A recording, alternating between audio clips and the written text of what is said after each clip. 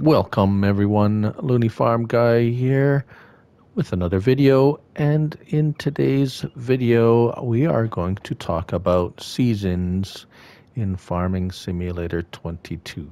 Now this isn't a tutorial on how to use seasons specifically. This is a discussion about whether or not you want to run seasons as a beginner playing this game, Farming Simulator 22. Now, to start with, Farming Simulator 22 is the first in its line of games to use seasons as a base game in the base game itself. So it comes with the game. In Farming Simulator 19, it was a downloadable mod you could add to your game. So, what is seasons? Well, seasons is basically what it sounds like. It is the seasons of the year, January through to December, that will affect what happens on your farm. Now, if you go into your menu and you go down to your little calendar here, it will you will see that we are in August, which is that's where you start when you start a new game. You start in August, and that's why you had some wheat in our field that was ready to harvest. Now, the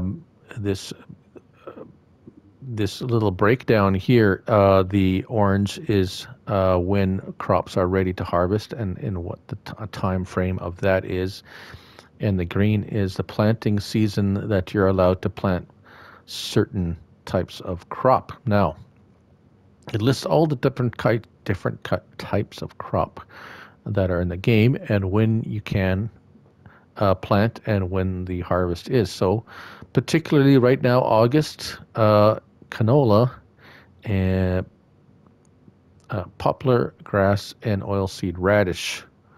Those are the types of plants or crops or things that you can plant at this particular time. Now, this adds quite a level of difficulty to the game and perhaps could be a little overwhelming for the new player. Let's go back into the menu, and if we scroll down to game settings, at the top, of course, pause menu, and we have an entire section of seasons here. Now, this is where you can basically turn on or turn off the seasons of the game, and basically make it so that you can plant any time of the year whenever you want, basically. Let's go through them kind of one by one. Seasonal growth, you have yes, no, or paused. Now, the description here under seasonal growth, it says turns on a growth calendar that adheres to the seasons and the withering of plants. Planting is only possible when the crop can reach maturity. Now, there's a lot in that sentence. We know about the limited to what you can plant depending on the month. But it also mentions withering. Now, withering occurs if you leave a crop that is ready to harvest too long in the field. It will wither beyond a certain amount of time, and it will be useless. You will just have to be able, you can't harvest it any longer. You'll have to plow it in. Of course,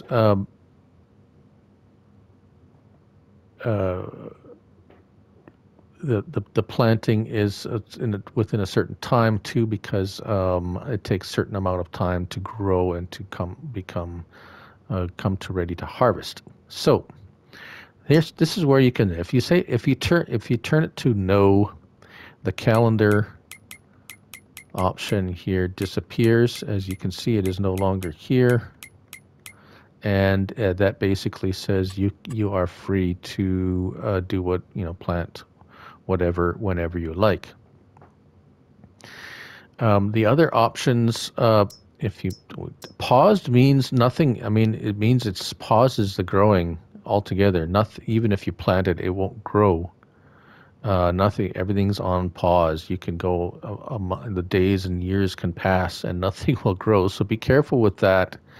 That's, I don't see any reason why you would, I mean, there might be, I can't think of a reason why you would need that or want that. But anyways, just be aware of that. So for now, um, we'll turn it off. Then the days per month. Days per month still affects your growing cycle because it runs on months. So this is whether you have it on or off effect. You can have it up to 28 days, which is something getting into the details of seasons is if you are just starting off 1 day a month, keeps the game moving, especially when you are you just have one or two fields, and if you have too many days, it drags out you end up doing nothing for very long periods of time. A fixed visual month. This is interesting. You can have this set at any of the 12 months you want, and it will, if you notice, okay, we're in August, October. If we go to October, the trees, look, they have turned color. So you can have it perpetually on October every day, no matter what the month says, or November, or any of the months. Or if you have it off, then it will, then the environment will show be equivalent to whatever month you are in at that moment. Now with the seasonal growth basically off, even though it looks like winter or could be in the December, you would still be able to plant or harvest crops. Snow is basically on or off. That means if you have it on, it will still snow in December, possibly, and accumulate, although with seasonal growth off, you can still plant and do all your other stuff. So it's a bit of an interesting twist on the whole seasons thing. And that's pretty much seasons. As far as that go, if you really want to dive deep into the immersive experience of seasons, go ahead, try it. You can always turn it off at any time or turn it on at any time. It's not something you have to start a new save for. And that's kind of what I wanted to talk about, because it's a kind of the next step is, well, seeding your crop. And with seasons, it complicates things quite rapidly if you are just starting out in the game. So I hope that helps out anyone that is wondering about seasons. Like I said, this is by no means a in-depth tutorial on seasons. It's just a discussion of giving you some information on whether or not you want to proceed in the game with seasons on or off in order to enjoy it the way you want to enjoy the game.